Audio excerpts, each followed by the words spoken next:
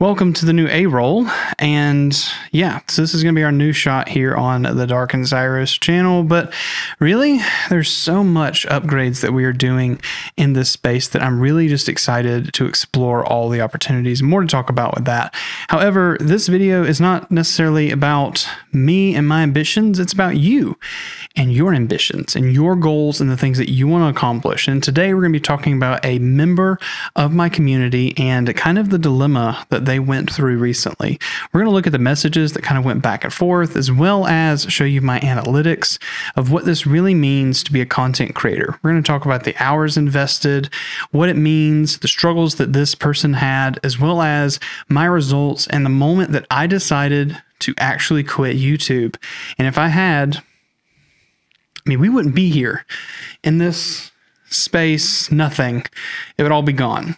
So let's break it down and let's get into it. But before we do that, let's get in a word from our sponsor. Lightstream is the service that you're going to want if you're a console streamer. Not only are you going to be able to get professional overlays from Stream Elements, from a bunch of other sites, but you're going to be able to implement so many widgets onto your stream without having to use a PC. Right now, you can actually get Lightstream 25% off for the first 3 months by using my coupon code DarkenedCyrus, and make sure you use the link in the description. It is golightstream.com/DarkenedCyrus. It'll support the channel, and yeah, I appreciate that. Do like so many people in my community have already done, and upgrade your console stream today with Lightstream. So what I've got right here is my laptop, and we're actually going to be looking at this together, and we're just going to go ahead and walk through what some of this is. I'm going to introduce the person that we're talking about, and the person is a member of my community who's been there for a while, and their name in the community is called The Watcher. And The Watcher has been in my community for a long time now, and I feel like he's been a driving force of keeping me consistent as a community member. But he's wanting to be a content creator.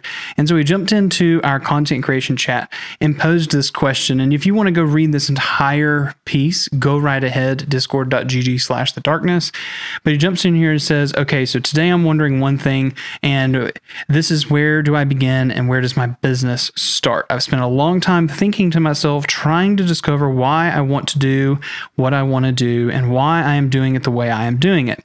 I'm going to think about this some more and talk through it in a simple voice recording, because right now I'm questioning who I am as a creative and who I am as a streamer. Because yes, I'm a creative and yes, I'm a streamer, but I'm still wondering why I am these things and what is the plan going forward and where do I look to see where I can stand out without pushing others down in the process. So tell me, how much did that just resonate with you? And the truth is, I think a lot of streamers have hit that point where they're trying to consider, okay, I should stop streaming so much and start making content. And where do I fit in that? Do I make guides? Am I funny? Am I informational? Am I instructive?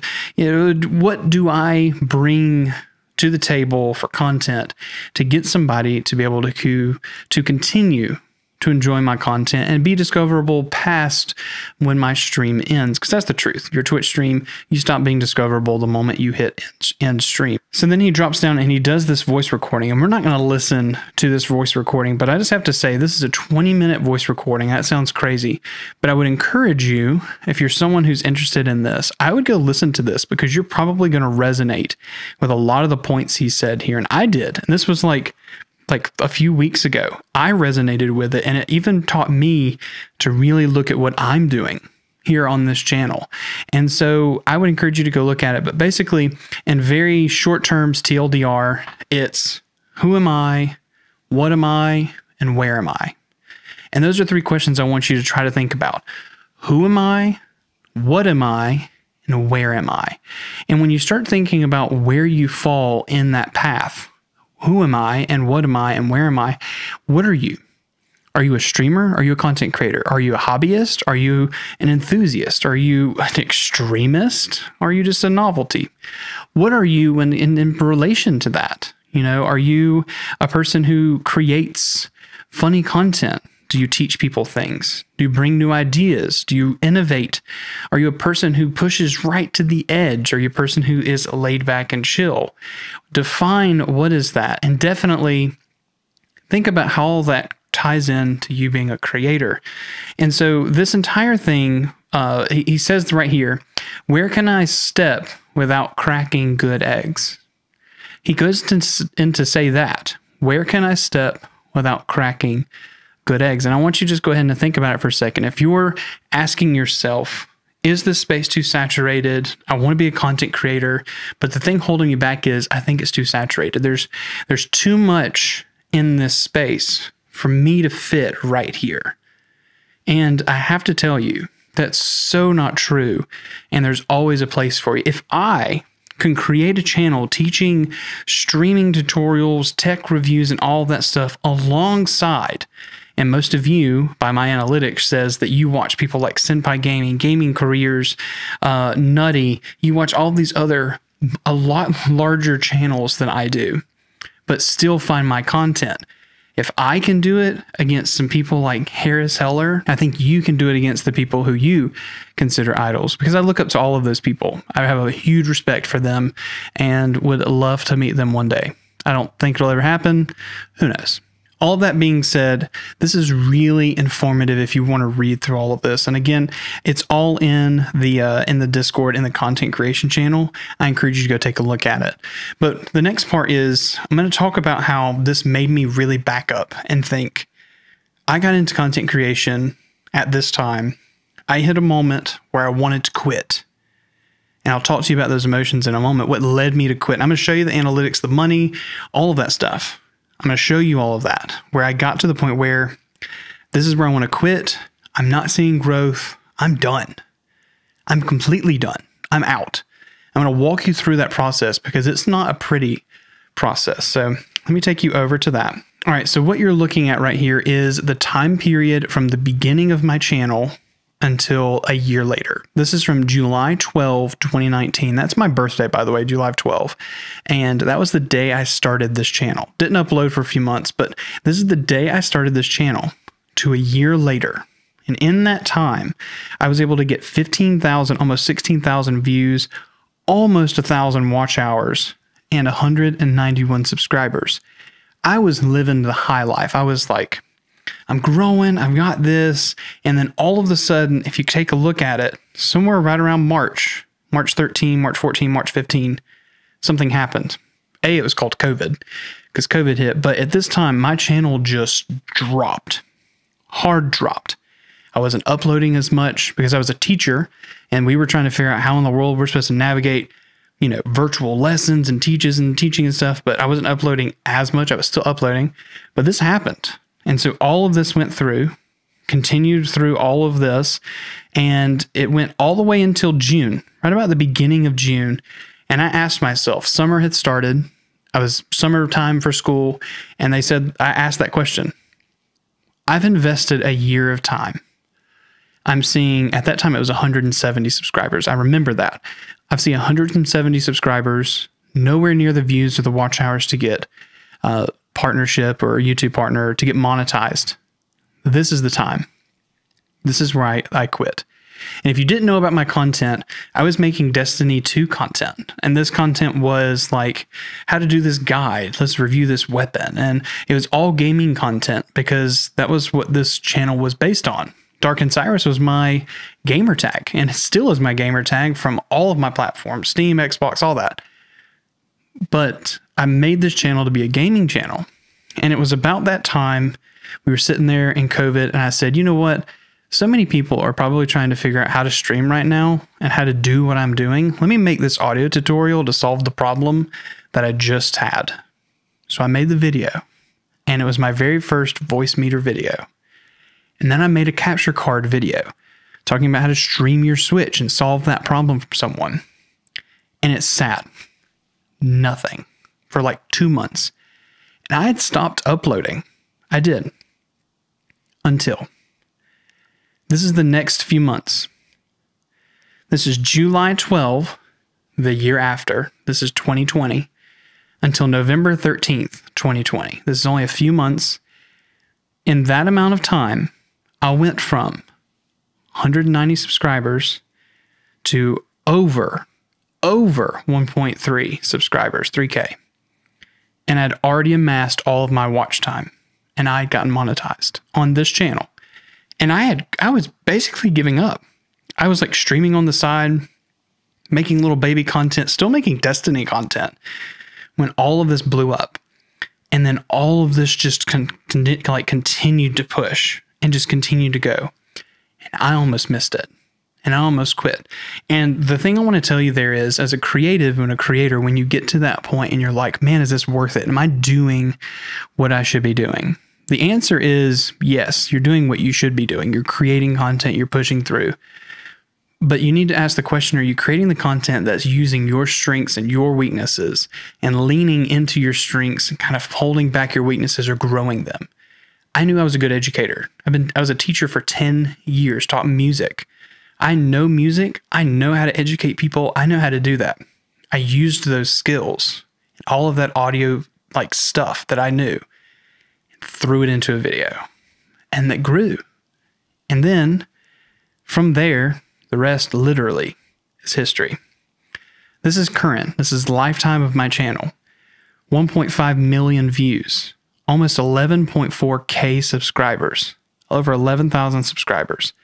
And this channel has almost made $6,000 in Google ad revenue since its time of being monetized. And I almost gave up on it. And so when I look back and I think about Watcher, I think about where he was and how he and I got into a party and I talked to him and was like, you got to find your voice, find your niche, find your thing. But you can't do any of that if you don't create. And if you're not creating, none of this is even possible. Now you might be asking the question, but how? That's great for you. How do I get there? I don't have 3 years to invest to only make $6,000. I'm ready to go full-time content. Aren't you full-time content at this point? 3 years invested.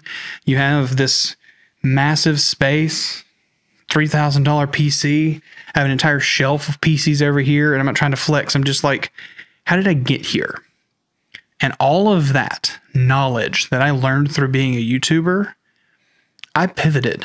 I left my teaching career in June of this year, and I started a marketing career working for a local real estate company, and I do their social media, their video. I run the Google ads, Facebook ads. I do all of that stuff for them that I've learned being a creator. Now, let me preface something. None of my channel, under any circumstance, has ever been paid for. I've never done any ads, but I've worked for companies that have showed me how to do it. All of my stuff is completely organic. And so I learned how to do it, and I was like, you know what? I got you. And so I jumped in. And so my skills that I got doing this pushed me into a new career. And from that, it enabled me to continue doing the things that I'm enjoying and have a passion about, which is creating content for you guys. So in the end, what is the lesson that I'm trying to say here? The truth is, creating content is a beautiful thing. And being able to pour my passion into something that I can share with someone is wonderful. Finding these crazy things that just really interest me, cheap webcams, cheap equipment that rivals expensive equipment, and being able to present that to you as a budget option to let you be the creator you want with the lowest investment that you can possibly get, to literally give you the best chance with the smallest investment. I just said the same thing twice, but that's literally what I'm trying to do here, to give you the best experience, whether it be with computers, technology, streaming tutorials. That's my channel, is to help you. And so when it came to now, I'm this far in, I have brand sponsorships. I work for a company. I actually make all of the content for Lightstream. If you want to go check out Lightstream, I actually make all their content on their channel now. You know, it's been a huge journey, and it's only going to be an even bigger journey to come. So what am I saying to this? I'll tell you the same thing I told Watcher. Don't be that person who gives up on being a creator because it looks too hard. Because I'm going to tell you right now, it is. There's no easy path. And those of you who say, oh, it's so easy, they're not showing you the background. So I give you the little like schedule that happens for me every single day. This is literally every day of my life. And if it's not this, something has shifted to allow me different time. Usually I'm up I go to work from 8 to 5. I get home and I spend time with my son from like 5:30 until I get home, 5:30 until when he gets in bed, finally asleep. Lately, he doesn't go to bed till 10 o'clock. Finally get in bed at 10 o'clock. He needs to be in bed at 8 o'clock, but he doesn't go to sleep. So it's 10 o'clock when I finally make it into this room. And I'm in here until 1, 2 a.m. either making content, connecting with my community, or doing something that betters me in content. I'm doing that almost every single night. Go to sleep, wake up, repeat. That's my content right now. It's not some passive gig. It's not some crazy thing. Videos like this, all this setup that I had to do for this wasn't such a passive thing that none of this occurred. So what I'll say to you is when it comes to it, just be ready to work hard. Nothing's going to come easy at it. And if you're looking for the easy road, content might not be what you jump into. Maybe you just stream for a hobby. I guarantee you, if you watch this video and you get to the end of it, you get to right here, I hope you're not that person that goes, you know what, I'll just stream on Twitch. I'll just grow on Twitch. My name's Chad, and I'm just going to grow on Twitch. I'm going to stream every day, and I'm going to be so great. I'm going to stream 8 hours a day, and I'm just going to grow and blow up. No, you won't. I'm telling you, you won't. So don't be that person. Start figuring out a plan. Stream half the amount of time you do now. Do you stream 8 hours? Stream 4. You stream 4 days? Stream 2. You stream all week? Stream 3. Use the rest of that time and create content. Edit your streams down. Reuse your time. Figure out how you're going to be impactful and give value back to your community. And I hope that in this video I've given value. If I have, can you hit the thumbs up and let other people get it? All that YouTube stuff that makes things happen, the engagement, comment below. But be someone who's giving value to someone else and you will grow. Post on TikTok, post on Shorts, post on Instagram, post wherever. Your content will work with you and work for you when you're asleep and when you're not making content while you stream. Being a streamer, I will say this, being a streamer is not being a content creator. If you tell people, hi, I'm a content creator, all you do is stream on Twitch, you're not a content creator. Do you make content from it? Then you're a content creator. Don't just be a streamer and then say, I'm going to be that person who's going to blow up. So I'm sure I've upset someone. I'm sure I have. And if that makes you have some kind of like second guesses, man, this guy's crazy, I don't want to follow him, that's fine. Let it be what it is. I'm on the journey here to make you better. And I'm going to do it the best way I know how, and that's just share my experiences. And my experience here, talking about Watcher, is I've worked with this guy for so long, and I know him, and for him to ask those questions, he's serious. So are you asking those questions? Who are you? What are you? And why are you looking to do this? Can you answer those 3 questions? If you can, drop down in the comments. Make some accountability. Put them in the comments so that you know you can come back to this video, pin it, save it, something, screenshot it. Put it in the comments. Who am I? What am I? Why am I? Answer the question. And if you're not willing to try to figure out the answer to that question, just go play Warzone and scream at 12-year-olds, and you don't have to make content from it. It's okay. Just because all your friends are content creators does not mean you have to be a content creator. It's okay. It's okay. You can just be a part of their growth. That's fine. Be that. That'll end the video. What about the SM7B? The K688's over there. What do you think about the SM7B? Good mic? Bad mic? Stupid mic? I don't know. Let me know. Thanks, guys. That's the end of this one. Bye-bye.